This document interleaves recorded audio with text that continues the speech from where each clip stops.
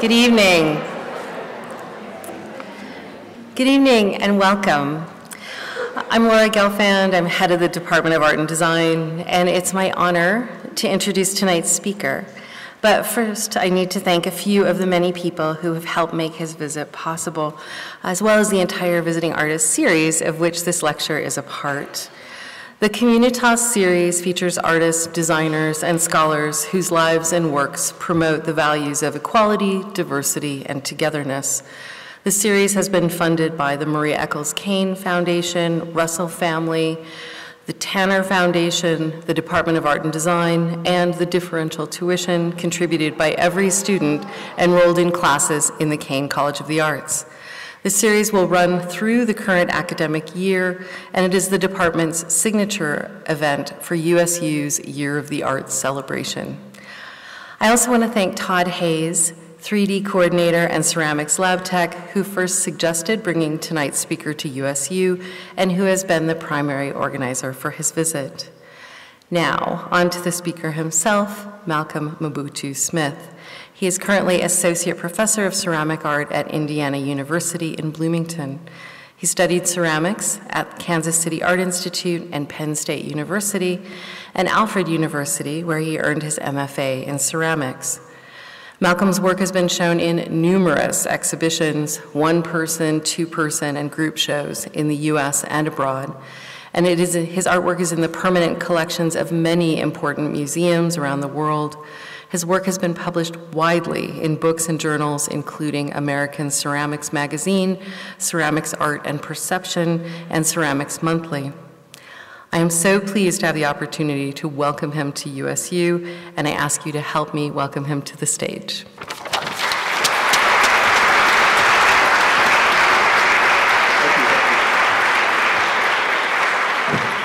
Hello, thank you.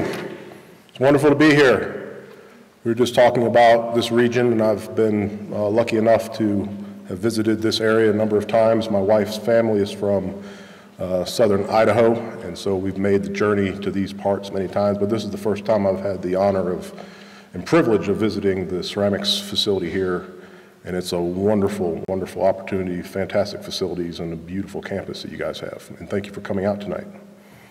We're going to take a kind of a whirlwind journey through some of my life, past, and community overlaps that I participate in, and I'm going to sort of venture into some conversation about my concept of how community operates for myself and maybe for how we all might look at it a little differently as we move forward. So I make pots and play with clay, and clay has been central to my career for about 34 years now. I got really serious about it as a sophomore in high school, at the tender age of 14, and haven't really looked back since. But it's not my full identity, but it crafts quite a bit of my identity. So ceramics, identity, and communities is the theme here. And communities are vast and many turbulent times happen in them. My vessels sometimes reflect a kind of impossibility of being able to be understood from one point of view. And I think that's sometimes how communities work, because communities have different aspects. Community comes from a communal word root, so everything is about a shared experience in a community. A community evolves around a shared identity. But some of those things are chosen and some of them are not chosen, voluntary or involuntary participation. My works can be understood in the round, but from no one angle. These are a few, and I promise to not have too many words in my slides, but this is a slide where I wanted to show some of my nascent beginnings. The gentleman standing with me in my svelte gymnastics days, I have a few more stones on me now than I did then, is my friend and colleague and illustrious hero in clay, Chris Staley, who was my teacher, and he's an alumnus of my high school, actually. But we're there at Peters Valley Craft Center, one of the many locations, hotspots around the country where people can specify and spend time in dedicated study during the summer months in various different fields and go deep and have that nurturing, shared community experience, a selective community. It's sort of a subset of your identity when you are in your other lives, when you go to these hot spots, these workshop locations. And then I have these sort of buzzwords as communities of influence is kind of a conceptual way to think about communities. Communities of transmission. What are the communities that you involve yourself with that allow you to share information? These are sort of nebulous definitions of what community might be. Communities of memberships might be another set of kind of communities where you self-select to be a part of that member group. I'm a member of the NCECA conference community. I'm a member of an educational community. But then there's the involuntary ones. You're a member of a family group. You're a member of a certain political demographic. You might be a less political, but just the general demographic of your population where you are. But these are still communities. There's a common thread that holds it together. Communities of access is an interesting way to look at it. Because of your relative membership to various communities, you have special access and special communication abilities, shared language, shared knowledge, some arcane or specialized jargon. And then there's communities of heritage that you are adopted into, that you also are involuntary. Family histories, traditions within your particular medium. And then your peer groups, which are vast and many, form a type of community way of looking at things. And I have these two sort of images to kind of illustrate the ways in which these communities touch each other. So we have these nesting bowls that are actually nesting bowls made by Chris Staley, these beautiful, beautiful things that are very intimately associated with each other and hold each other, but they also hold the ideas within each other. So we keep going and make a couple more sets down to the individual in the middle. I'll just use one example. So there's the community of one, which is you as myself as an educator, but I live within my community of peers in my area, and we have an ideology that keeps us together and commonalities. And then there's my school, which has its ideology, and then there's my bigger university that houses that, and it has a sort of governance. And as we get bigger and bigger, you start to say, well, there's the national identity of higher education within the United States, and that forms a sort of community with a subset of languages and priorities that we all participate in. And then there's the bigger, hyper-conceptual meta level of the idea, the community of the idea of higher education or education itself, which then governs how we have language and communicate about these things. And then next to that, I have this sort of bubble network and the way that bubbles have these intimate tangential facets in the way they congregate. And communities might operate that way too, where it's not nested, but more tangential. There's a little bit of overlap and a lot that's not overlapping or allows it to bridge out somewhere else. So one of the first communities that we're all part of is our family community. This is my grandfather and grandmother, and we inherit a lot of agendas and hidden things that we live through or live out or live against because of unchosen desires. I'm the child of and the fruit of the hopes and dreams of the civil rights era. My father is a black man, my mother is a white woman, living in Michigan and married in a time when it was deeply politically against the grain for this union of a white woman and a black man to be married. And I am the physical manifestation of the hopes and dreams of Martin Luther King and Malcolm X and the rest of these folks. I'm named after Malcolm X. We talked about naming a little bit in the workshop this morning. I'm not going to delve deeply into that right now, but the community and the sort of agendas and spirit of work that I do in my life is sort of completing an idea that was begun even in my birth. My parents have degrees in art, and so I've, for the beginning of my life, been a part of the art identity and art community, and that's wonderful and allowed me early access to make that choice without it being a friction against my family group, or it was not a rub, it was an easy thing. Maybe I needed more friction, but I didn't have friction. I could be that thing. And so that's me at a relatively young age at Peters Valley making some pots, and me in high school again. And with that kind of practice, the community of practice that comes from identifying with a subset or a group.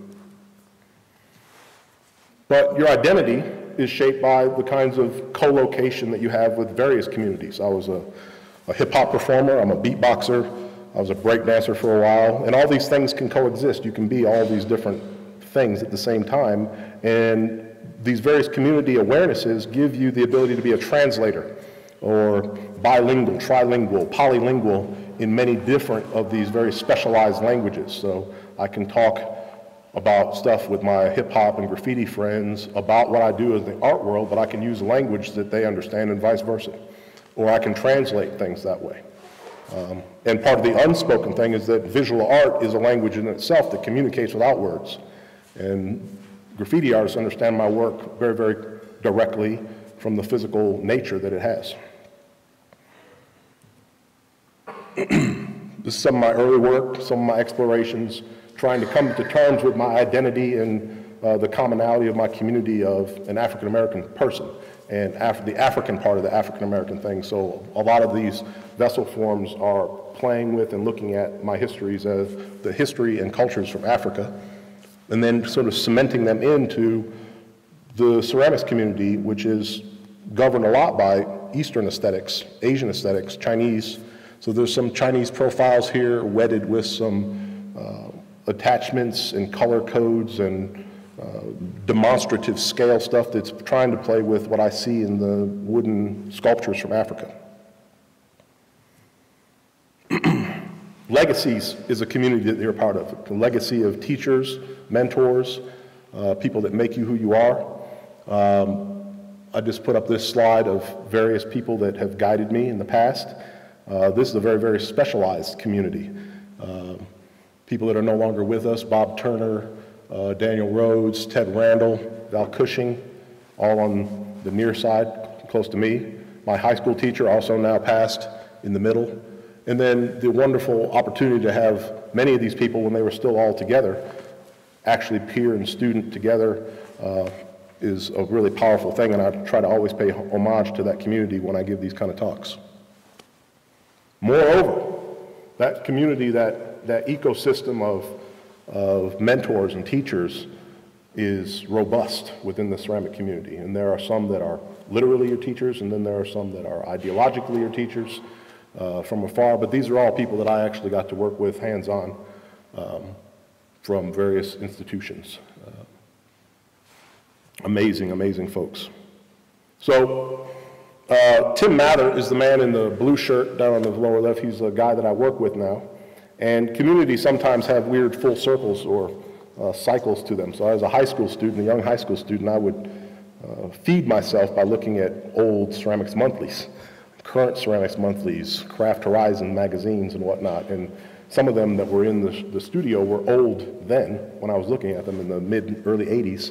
And one of which was a 1970s edition of Ceramics Monthly. And I remember specifically being excited by an image of a pot in one of those things, and it was made by none other than Tim Mather, who is actually my colleague now, and that I am the area head of the ceramics area at Indiana University, essentially over him. He's my faculty member. How could that ever have happened? One, it's a testament to how long-lived and how wonderful Tim Mather is, that he's still active in the educational system and teaching with me. And another is that I had the tenacity to keep going and ended up in this sort of strange loop. So at IU, you become part of another. When you go to institution, have their own cultures and their own communities in themselves. And IU is interesting, and I'm still pinching myself today, and it's 16 going on 17 years that I've been teaching there. But when I was asked to come work there, I was like, really? I'm going to be on the faculty with Douglas Hofstadter, the man who wrote this book, Gödel Escher Bach, that's sat on my father's library shelf all my young life, that was unfathomable to me. It was impenetrable. I wanted to be able to read the ideas that were in it. And it wasn't until much later, after I got out of college, that I actually was able to conquer that book. But now I've actually am a colleague with the man at IU. I'm still pinching myself about that. I sat in and was on the Black Faculty Council with none other than David Baker, a heroically huge figure in the jazz world, and the once and former leader of the jazz program at IU's School of Music, the Jacobs School of Music. He recently passed away in 2016. And through his connection, I knew and had a first-hand story, rubbing shoulders with the community of this musical legend, many-time Grammy Award-winning legend, David Baker, and he could tell me stories about this other man here, Rashawn Roland Kirk, who I've long been fascinated with, and it just so happens that he had played his last concert in 1973 at IU's campus before he passed away suddenly. And all those little circumstances I never could have imagined. The communities spin out like clay spins on the wheel, and some of them, like this guy I never got to work with, Kirk Mangus, but they give you a sense of hero worship or strategies to shoot for, because this guy can move clay around like a monster. In the course of 10 minutes, he could throw 200 pounds of clay into pots and forms, and you realize that you've got a lot farther to go with your own abilities when you're in the space and around the energy that these people have. So he's an influence, but he's part of the character and fabric of the community I call the ceramics community, and I want to pay homage to him there. And so now we're going to step into some of my influences, and so we're going to shift away from talking about communities directly and talk about how my work ended up looking the way it does. Man, I wish I knew how to ride a motorcycle. Somebody want to teach me? Because I need to own that chopper bike. But that chopper bike is special to me because of what it represents as an aesthetic object, as much as it is a functional thing. If it is functional indeed, it may be very difficult to ride. Look where your butt sits. I mean, you are down in the business there, right? That thing is like a wasp. It's intimidating, it's sexy, and mechanical. It's got all kinds of lines and edges moving in it, and I want my work to kind of evoke some of those attitudes, some of the sculptural sensibilities that you see in contemporary design, in fashion, in graffiti art, in a bike made by somebody in South Carolina that makes and chops metal all day long and isn't thinking about what I'm thinking about, right? There's a sketch of a piece of graffiti that I've done. It's an outline for a piece of graffiti, and you can easily see some commonality in line qualities and movements between that bike and that sketch, but I wasn't looking at the bike when I drew that sketch. And then there's a couple of my pots in their sort of exhibition stance, a couple of cloud cups, and these backsplashes of color that are reminiscent of graffiti art. But this thing is also interesting to me and feeds me. The way this stump was cut in the downtown area of Portland, Oregon, and the tail of its root exposed, the fact that it's kind of trapped by the cement street there, but also the subduction of the top where it was cut at two different angles, the torn, jagged edge of the tree fibers, all that stuff jazzes me up, and I am thinking deeply, or it's embedded in my thinking as I'm making new vessels. My sources are as disparate as turn of the century, last century, Teco-ware objects. This beautiful, looks very, very contemporary, but that's a 1920s Teco-ware vase, this blue thing. It's contemporary in the fact that it's this electric blue. It's contemporary in the fact that it's got this jazzy, exaggerated proportion of these additions at the bottom, this carved thing. It's a very staid object. Now, it's probably only about this big. Gorgeous object, though, but it's a mnemonic for me. And then, anybody know from the audience who that painting is by? Just shout it out. Art historians in the art? Anybody? Contemporary artist? Frank Stella. Frank Stella. Amazing, amazing, amazing guy. Very physical paintings. Then there's heroes within the ceramic community that you just have to drop the mic, so to speak, or walk away crying because you're never going to be that good. Ron Nagel. It's a lot of things going on, and it's amazingly abstract and wonderful. Almost as good as this. This is another community that I participate in and have participated in, and when there's a question on IU's campus from the outside about graffiti, I'm the person that the main office calls. I'm going to actually be in a show that's traveling across the country from Brooklyn called City as Canvas, graffiti from the 70s and 80s to the 90s. And it started in Brooklyn, and it's coming to the Indianapolis Museum of Art, and then it's traveling to a few other cities around the country. But this is kind of the evolution of what's happened with graffiti art. And graffiti art is important to me, and you'll hear me talk about it a lot tonight, in that there is a sense of wild improvisational energy that comes from it, from looking at a very, very discrete set of elements. In this case, the alphabet is the playground. In my case, as a ceramic artist, it's vessel forms and the language of archetypal pots. But I'm frenetic when it comes to my tastes. I like all this stuff. From Morandi's painting to Anthony Caro's warrior on a horse with clay and wood and other stuff, to John Chalk up in the corner, Rose Cabot with that beautiful sky blue vessel form that's no bigger than this, but it has an entire galaxy in it. Rebecca Warren's raw clay tiger, you know, I dig it all. And all that goes into some of my work. So this is one of my many cloud cups in an ongoing series of things that I call cloud cups because it came from a beginning thought of sort of intersecting a vessel form with a graphic flat cloud that I was going to then conflate, blow up into a stylistic cloud shape. That's about as loose or as tight as I want to get with the description of the cloud. It can be anything. Clouds are nebulous and impossible to capture, and I want that sensation to happen with my vessels. So one of my drawings where I'm trying to draw, anticipating some of the impossible to capture energy from those clouds, and then a piece of me standing by an early piece of my graffiti from way back in the day, showing another sense of what I want to happen in my work, which is this sort of weird friction between the 2D and 3D, or the illusion of 3 dimensions, or the physical fact that graffiti occupies this 2-dimensional space, but it always seems to compete and never wants to stay fixed visually on the wall. It tends to want to pop forward or dig in. My work has always been influenced by the attitudes, postures, and energy of the whole hip-hop community and movement, which privileges originality and off-the-cuff abilities to make decisions. So when you go into a cipher and you're going to rap battle against somebody or beatbox against somebody, you're being awarded by your ability to invent in the moment. Either invent a rhyme that's cutting against another individual or come up with a beat that's in the moment sharper than the person that you're battling. When it comes to breakdancing, you are improvising on the floor with moves that you've practiced, but you've never put them together in that routine before. Maybe you're going to do something you haven't done before. And so I want vessels to have some of that energy too. Sometimes literally I try to translate what's going on 2-dimensionally on the wall into something physical.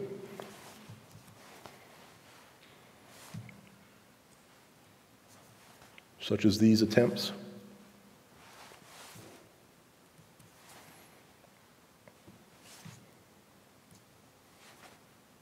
And I won't read this to you, I'll let you read it.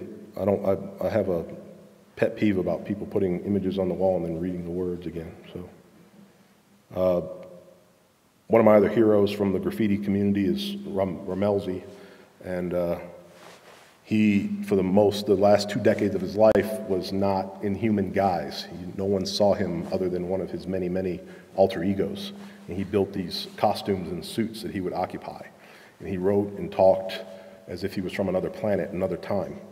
He was completely submerged in this, to the point that when he did pass away in 2010, his real name was not used on the thing. His wife would not reveal any of his identity or his date of birth or anything. He said he was 3,000 years old and that he was from somewhere else. And that's amazing. I was going to bring him to IU as a visiting artist for our patent lecture series, but he passed away suddenly at the tender age of 52. He was a mover and a shaker from the very beginning. And so through these communities, you have links. You know, once you become a member of a community, you also adopt the histories of that community and the tradition of that community. So through my knowledge base of graffiti art, I know and have to know and are challenged to know all of its history, its DNA that goes from here to there. And so Ramelzi was one of the first people that was a DJ back in 1972 with Kool Herc and a lot of the first people that spun records. And being able to actually physically touch and be a participant in that community is amazing. And then graft some of that knowledge and some of that specialized history into my own teaching and practice and use it as a way to energize students that have no vector for graffiti art. Another thing that governs some of the vectors I bring into the classroom is the community of the collector.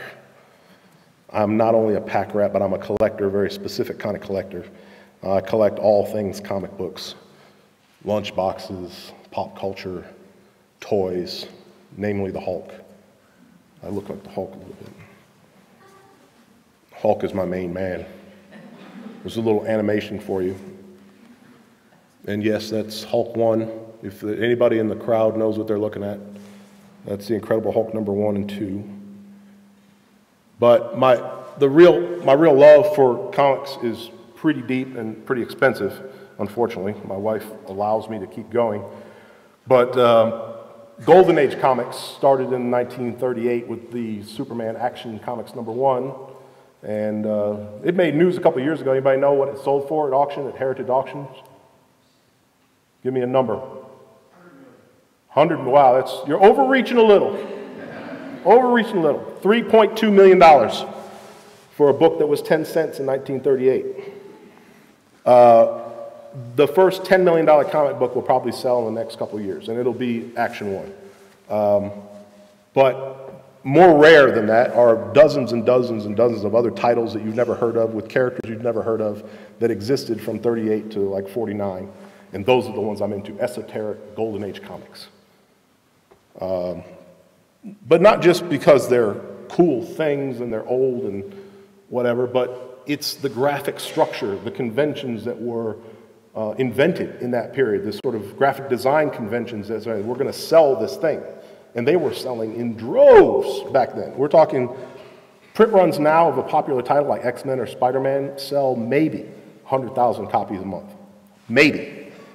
These books in 1940, like Superman 1 and all these kind of things, 1.5 million print runs. And now they're almost impossible to find. That's part of why they have their value. This one's unusual because, and this will come up later in some of my source material, in that we have an African-American character. He's a bad guy or a henchman to the bad guy's the green dude. But the guy with the skin tone is the henchman of the bad guy. But what's unusual about this from 1940 is that he's not drawn stereotypically. He's not drawn in some kind of cartoonish way that's lampooning people of color. He's drawn just as virally, maybe even more virile than our superhero, Steel Sterling. Everybody was trying to do the copycat of Superman back then. Every single other publisher wanted to capitalize on Superman. So that's why I have this book. And I'm also interested, this is when all these fonts were being invented. And interestingly, my circles of communities overlap because early graffiti artists in the 60s and 70s went to comic books as source material resources to come up with new ways to invent and make their letters different than the guy around the street. So went from bubble letters to letters with stars inside to letters that had 3Ds. They went to comic books as sources for where interesting texts and fonts were coming from. Other sources of inspiration is my own family again. So I've got 2 brothers, both younger, who do things that I live through vicariously so I don't have to do them. I don't have to kill myself like my brother Jason, who's an extreme sports freak. And my brother Alex is an amazing jazz bass player who lives in New York City. So I get to participate in those things from afar, but they're part of my community. As an educator and artist, I feel privileged and honored to be, but responsible to be a participant in the community, and so I try to do exhibitions that get people involved. And I did a show in Indianapolis called Inner City Inspiration, and I proposed that there be an actual graffiti wall that I would have some graffiti artists do, and I had the community work on it as well.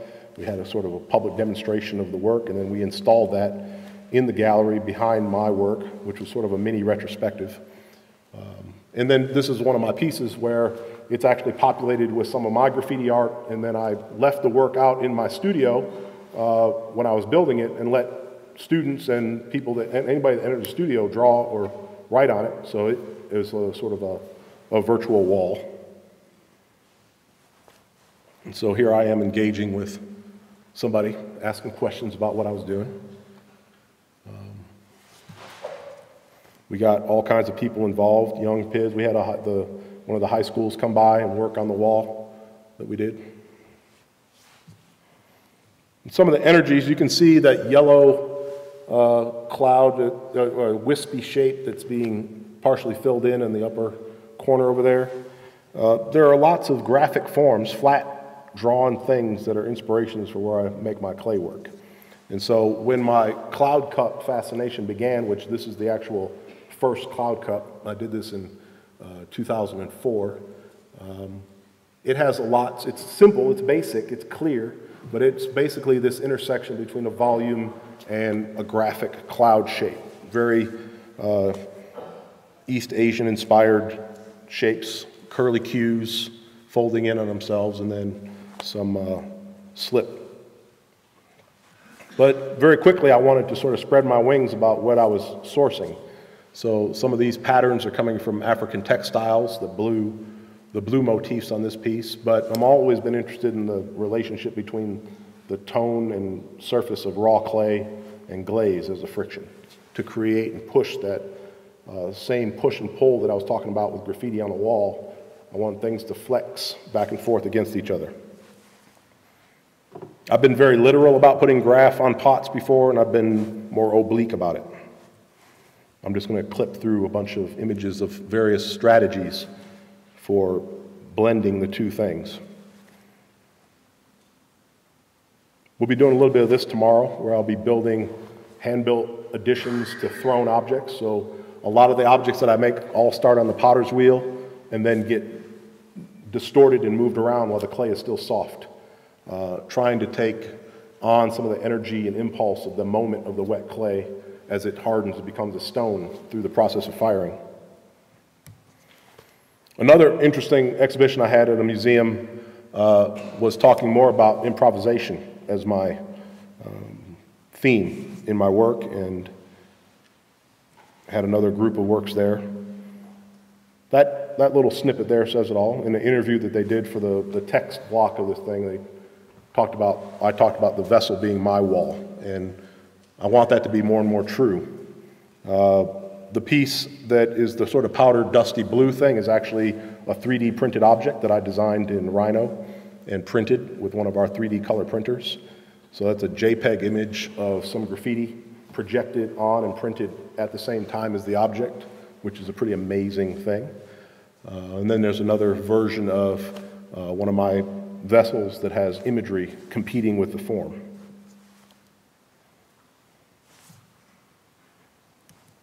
Graffiti is an amazing thing. It's about precision. It's about speed. It's about the body movement. So these two shots here with the blue piece is one shot from about, I don't know, 9 feet away from the wall, 10 feet away from the wall, and the other one shot from about 9 inches away from the wall.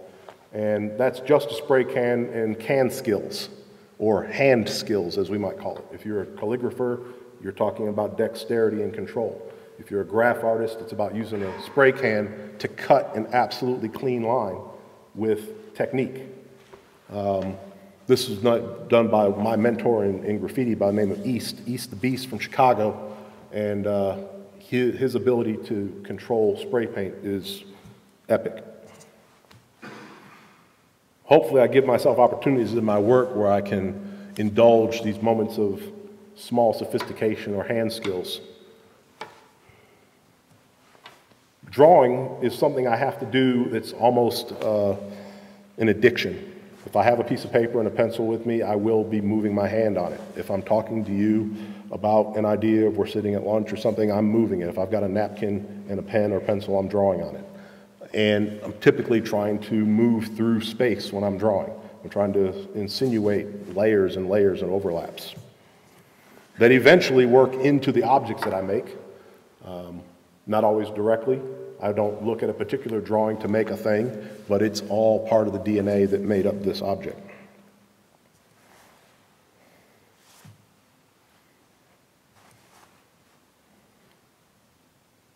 Recently, I've been using and doing some research and actually having shows where it's all about drawing. So I had a drawing show a couple years ago during NCECA conference in Kansas City, and I had a drawing show in printmaking. I'm doing some printmaking and drawing right now, where I'm just valuing the flat work, which I've, for some reason, let be a back burner thing or a hidden thing in my practice for all these 30 some years, and I'm going to bring it to the foreground more and more. And I'm just showing you these as different ways that drawing exhibits itself in the final product of what I make, and the variations that that might entail.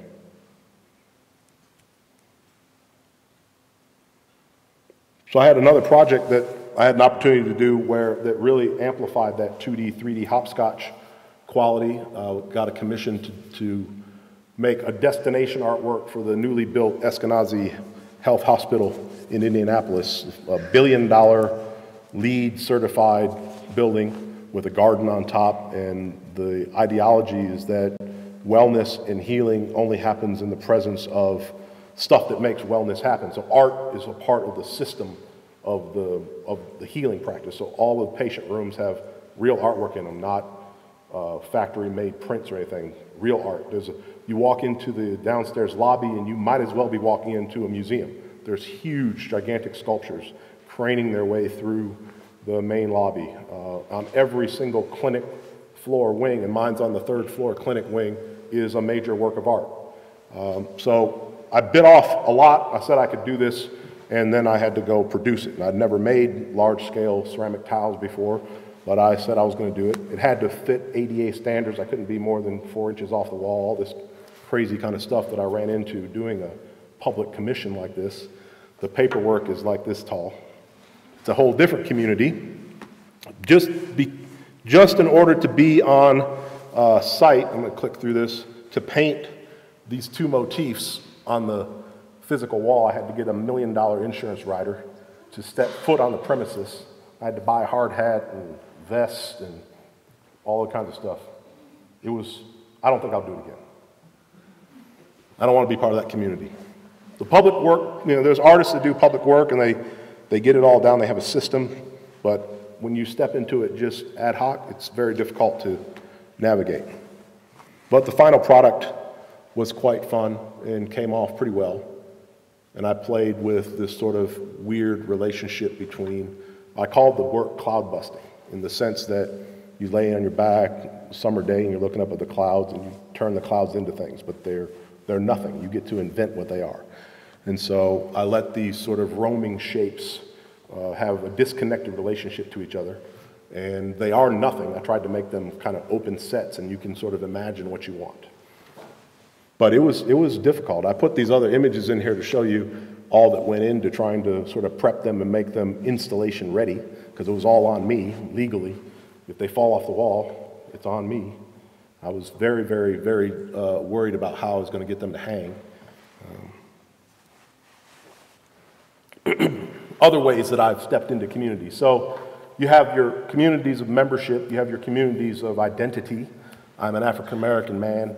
Obama's rise to the presidency in '08 was both a blessing and a curse. And I made a body of work that was the first time I had literally stepped into that arena that directly dealt with my apprehensions and anxieties over my own identity that I live with day in, day out. And so I made these somewhat sarcastic objects that are playing with imagery that is sort of encoded in modern art, the Brancusis of the world, the people that lifted from the African cultures to make their paintings and their sculptures.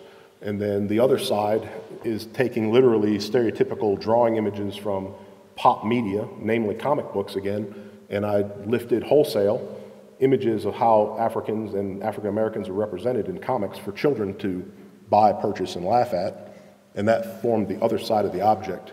And so it's 2 ways that looking at these outside cultures, but yet, ironically, I'm making it, so. And I did that in a number of ways, used a number of source materials. This is literally an image lifted from, redrawn by myself, but lifted from the cover of Judge magazine, which was a popular magazine like Vanity Fair from the 1920s and 30s. And this is another comic book character who had the name Whitewash, which was supposed to be a ha-ha, very funny kind of moment. And we're working on something like this in the studio right now. It's going to have some more work done on it tomorrow, but I'm not using a racial stereotype figure. I'm using this guy. And this is a very special community that I'm involved with, which is the community of my family and my mother specifically. She knew she was having a child of color, and so she designed and created a coloring book that would reflect who her children would be. And little Tuffy was born in 1971. He is me and my brother, sort of an amalgamation. It was published by Johnson Publishing Company, who publishes Jet Magazine and Ebony Magazine and Essence Magazine under their imprint, Ebony Jr. It's no longer in print, but for about 20, 25 years it was in print.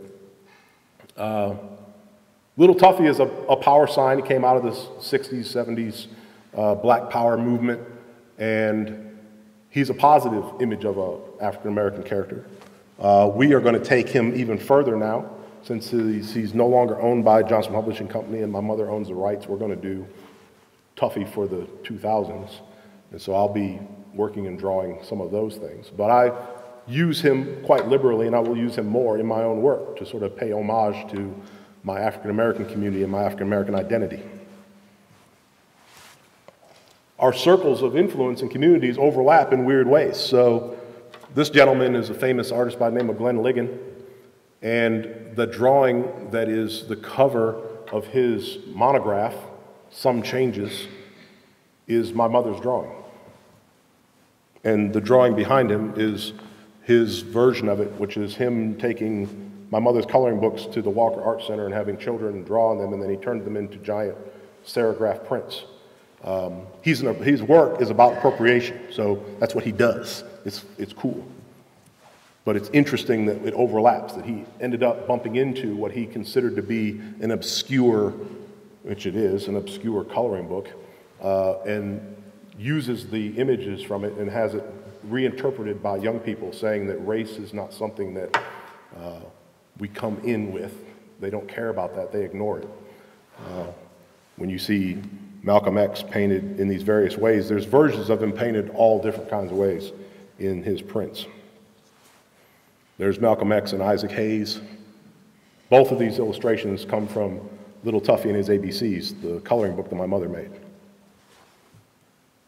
So I put Tuffy on one of my pieces. It's not that good. This is the early one. But now I'm making Tuffy in the round. So I'm going to be making these sculptures of Little Tuffy doing various things. So I had to start out with the iconic pose, but I'm going to do Tuffy in all different kinds of situations, good and bad.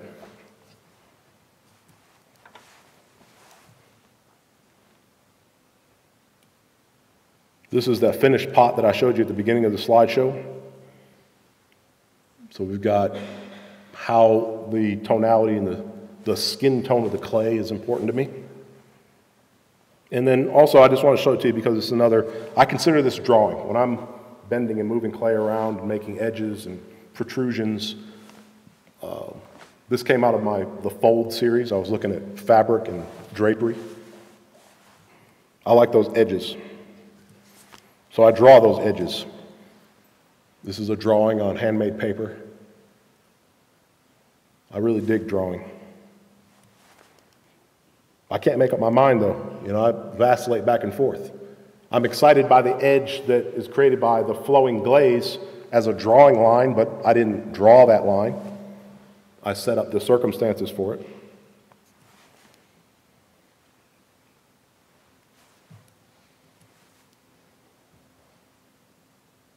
There is a figure there. Sometimes the pot itself is a metaphor for the figure. Other times you put the figure on it. Again, this is from the Fold series, looking at bent and folded lines and edges and drapery and gravity, anti-gravity.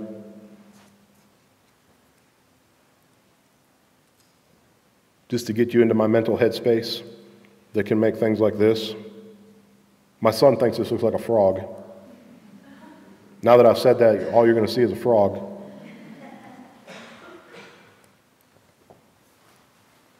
But I don't really settle into one strategy for how I represent this need to play with edges and lines. Sometimes I'll use a plane. I'll add a plane to the outside that will be a physical line or a plane itself. Other times the plane exists on the surface of the pot. But I can't stop. I mean, these are all just random backs of meeting agendas for faculty meetings, because, you know, in a faculty meeting, this is what you need to be doing. There are a few notes there, so I was taking notes. This is the first drawing that I had in a commercial gallery, the Louise Ross Gallery in New York City, and I've associated it with this vessel form because both the color and the kind of shapes, it's pretty clear what's going on. Here's another 3D printed object that I'm quite partial to. I've had the pleasure of, the 3D printing is a cool marriage of all these things that I like. So you're in the null space of a software program and you're drawing things that have dimension. Imagine dimension, but you're limited by line. You're using line in graphic form. You're using elevation studies, top view, side view, three-quarter view. And you're having to rotate things in your mind in order to craft an object, which is, in my mind, the perfect marriage of this 2 and 3D hopscotch that I like to do. These are more that are literally playing with graffiti as its playground. So everybody in graffiti has their own arrow that they use that populates their letter forms. And so I have the arrow on both sides of that appendage in 2 different ways. And I'm making arrows in the studio, so it should be fun.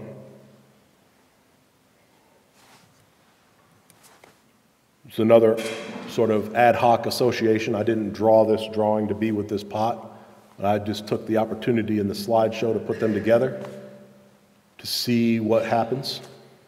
I haven't come to terms yet with that thing that you get with drawing, which is the null space of the page. So what is the white space? Is it physical or not physical? The drawing can imply that it's nested in a dimension, but there's no dimension. So how do you do that with ceramics or clay or sculpture, which is physically it has to be? You can make a matrix of mud that the thing evolves from, and that matrix might be unformed, but then it still has to stop and be something. So this is something that still teases me. Like, how do I make a thing that values that empty space? And then, as a researcher and someone that's interested in teaching and inspiring students, I often try to share the things that get me excited, and I get bouncy and jump up and down, so they jump up and down. And the things that get me excited are people and things that go deep, where hand skills and the fetishistic need for tools and touch and very, very specialized material knowledge. So if you're a cobbler and you make shoes, you know things about making a last and wood and how wood works and how nails and how leather operates and how it shrinks and how it stretches. And it's the same kind of specialized knowledge that we encode and engender in our students to know about all the different medias that we have, be it metals or ceramics or printmaking or whatnot. You learn the behaviors of paper if you're a printmaker. You learn the behaviors of clay and glaze if you're a ceramic artist. Well, there's lots and lots of other people that go very deep into their areas, so deep that they become amplified examples. I'll just talk about one of these up here, and that's the watchmakers, horology. I might quit my job, actually, and go back and become a horologist, but I don't think I have enough time left to learn the skills that it takes to do it. That's Roger Smith up there with the little spectacle loop eyepiece. And he is one of the only people on the planet that occupies, as an individual, all of the trade skills necessary to make a watch from scratch. The guild trades. There are 40 guild trades. I'm not going to name them all. He knows and is an expert at 36 of these guild trades. That means that he can make the machine that cuts the parts that do the work, that tools the pieces that cut tiny little microscopic screws. He does all of it. And so he makes an entire watch from the ground up, 1,000 parts in the space of a wristwatch. And that fact alone is awe-inspiring. There's more science. It seems like it's more important and more heroic to have a watch like this on your arm that keeps time precisely than it is for us to have made a rocket that goes to the moon. The watch hands on this, and I show my students a video, one of 10 sequences of a video where he's just doing the finishing work, which takes 2 days, the finishing work on the hands for one of his watches. And that, to me, is profound, because I tell my students, you know, you have a choice of how deep you want to go. You have a choice about when you want to say what's enough commitment, because it's all your choice. You're making the rules for your work. There are no rules that govern what your artwork should and shouldn't have in it. So you get to say how far you want to go with it. And you can go this far. You can. So my recent work is playing with some other kinds of anatomies of vessel forms, making vases and pushing them around, making them body-like, playing with materials, firing them on their sides, painting on them, and playing with lots of color. So that's it in a nutshell. And thank you very much for having me.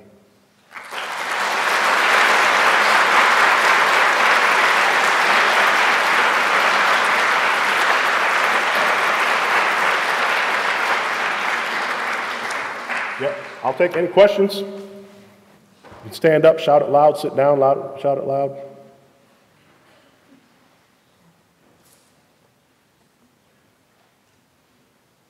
I'll wait until you speak. Yes, sir.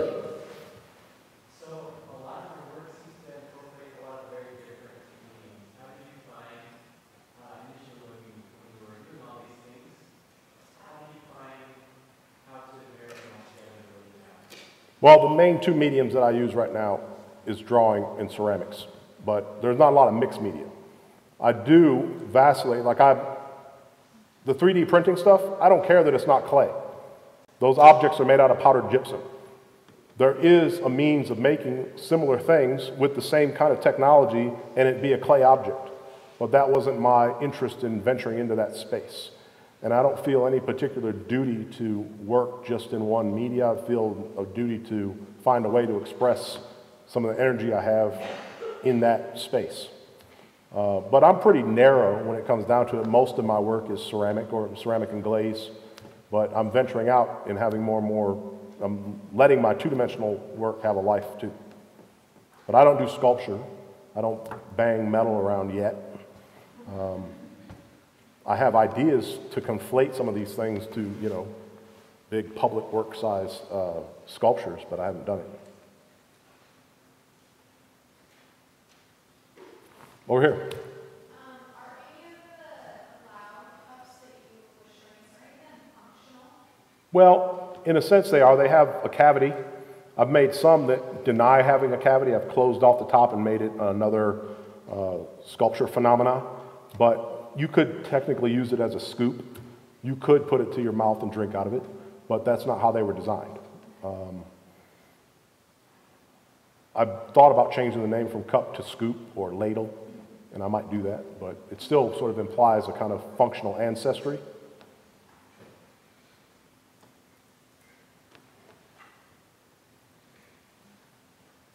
Yes, ma'am. So you seem very creative, and I was wondering what puts you in that creativeness, like to design this type of sculpture. I don't know, that's the only way I can be.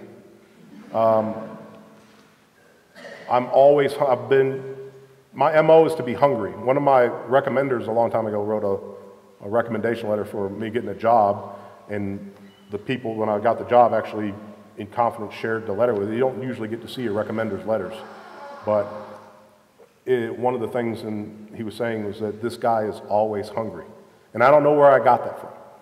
I crave more information, I take it in. Like I know a lot about horology because I'm really interested in it. And then it's natural for me to try to then take something I've learned or a lesson I've gleaned from it and try to marry that with how can that improve how I instruct someone or how I communicate to somebody else about something. Much to my parents' chagrin, when I was in high school, I knew back and forth the Overstreet comic book price guide more than I knew anything I was learning in school. I could point to the page, column, side of what publisher made what comic book in what year when I was 14 years old, but I couldn't tell you, I couldn't recite the soliloquy from Shakespeare that I was supposed to have done for homework.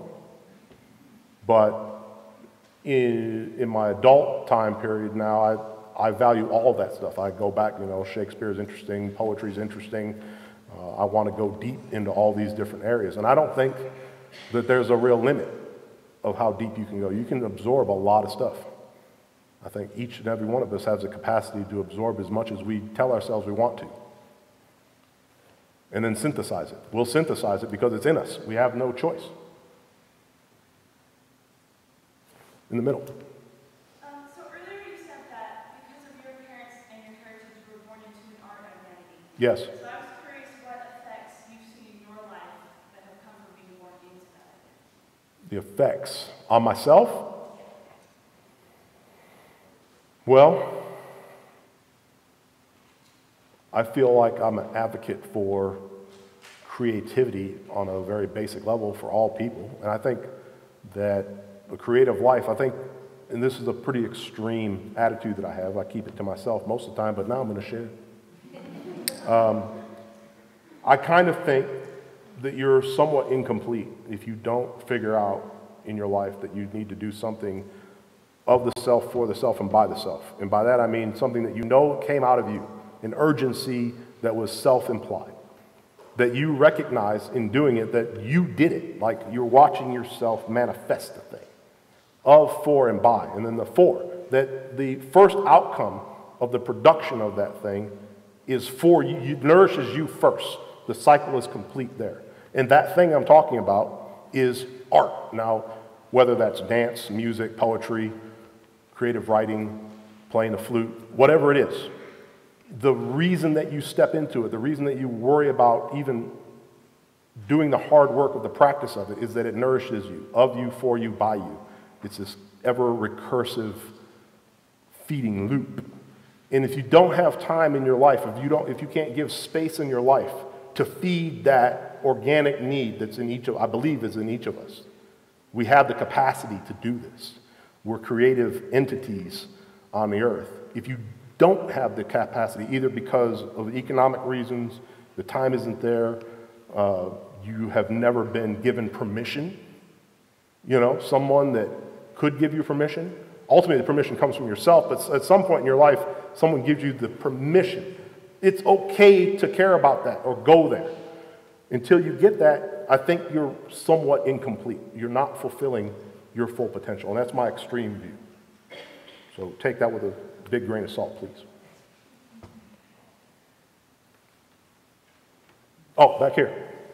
So you mentioned at the end that that we all have a decision to take our art or something as deep as we want to go, and there's no one that can limit how far we take that. Was there a point where art was a hobby or just a simple interest to you, and you decided to make it your life passion? What was it that did that? So. I wanted to be a mathematician for a while. And I still love math, and that's why I like that Gödel, Escher, Bach book by Douglas Hofstadter. It's actually a marriage of all those interests, logic, mathematics, art, music. It's all woven together. But I've always been a bit of an anomaly. My colleagues, Chris Boger and Tim Mather, think I'm strange. I've always been motivated and serious about. Once I identified as a thing, I didn't let go of it that way. And I think that it was a little fluid between 3 and 12. But after that, I've been straight on that way. I'm not saying that's for everyone or that that's natural, but that's me. And maybe fortunately or unfortunately, my son, my only child, son, is living with a dad who gets that intense about everything. When we watch the Powerpuff Girls together, I'm talking about the gorgeousness of that hyper thick black line around the outside of those characters, or the stylization of the thing, or we're watching Samurai Jack and I'm talking about how crazily inventive the compositions of every single second of that thing is, and it's all valuable to me. I hope I'm not creating a strange, bizarre child that is insecure.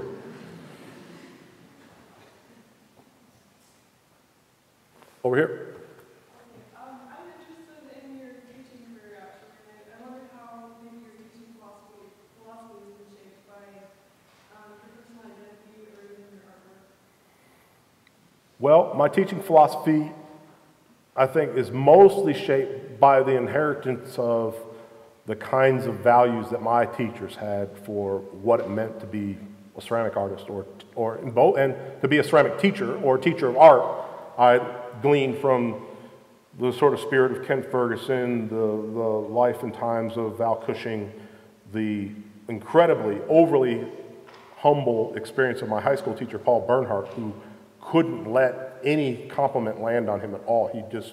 He denied any responsibility for having any skills or engendering anything to us, and that, and he had the best laugh in the world, which doesn't have to do with teaching, but kind of it does. Like, he took everything was about a joyous love of making, and I wanted to impart that. And I want to be the best of all these people that are my heroes in what I become.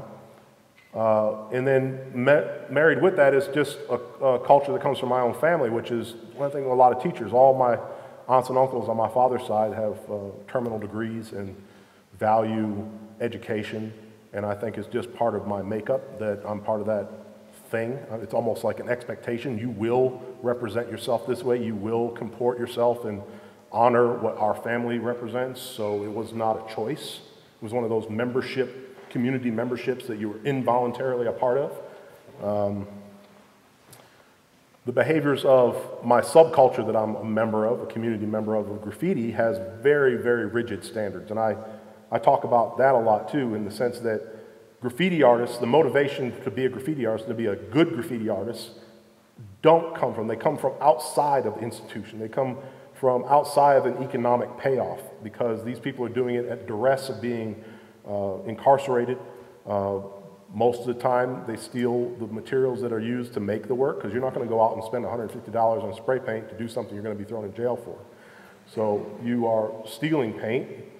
But what's motivating them to work diligently, arduously on an outline, a complicated outline for a piece that they are competing with a neighborhood, another individual in the neighborhood who does graffiti, and there's this sort of silent visual battle going on all the time, where the development and improvisation and scaffolding of this graffiti artist competing with this guy, and then he gets the challenge, and he goes here with, and then this guy goes here with, and here goes, and that image I showed with those 3 pieces of contemporary graffiti on it is the result of this 40 years of hyper-compressive, competitive visual competition that doesn't have any outcome other than this wonderful moment at the end. So you see the train come down the yard the next day, you've been out there all night, 2 a.m. doing a piece, and the only payoff is seeing it come out into the daylight. This is it, this is it, this is it. The train's coming down the line, that's it. That is the value of it, right? And if you can get that energy or that necessity into the classroom a little bit, it's cool, but this subculture governs itself and is critical of each other but on the same things that we care about. Line quality, color relationships, raw skill, hand skills, practice. Are you good? Are you inventive? Are you doing something different than anybody else? I mean, these are all things we want to evolve out of our own academic study of art. And so I try to show that it's not about being in the system that makes it why you do this. It's something much deeper, much more in us to improve.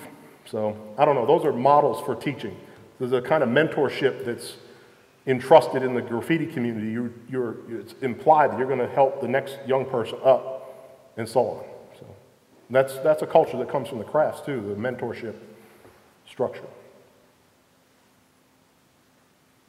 I think there was one more question, no? Or did it get answered?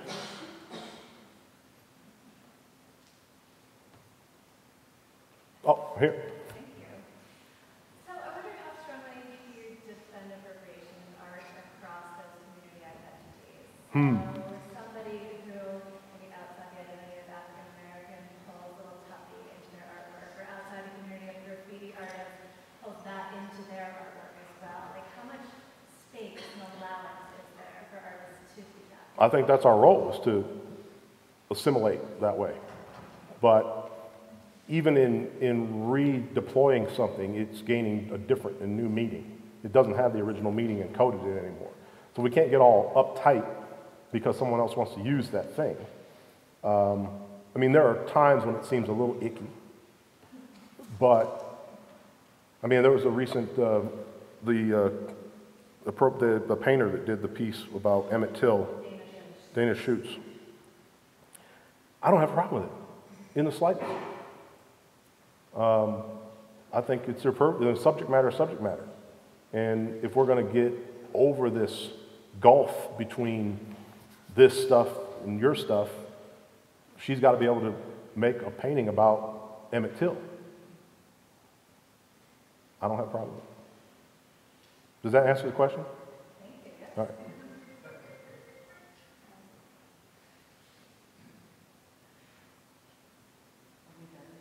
I think we've done it.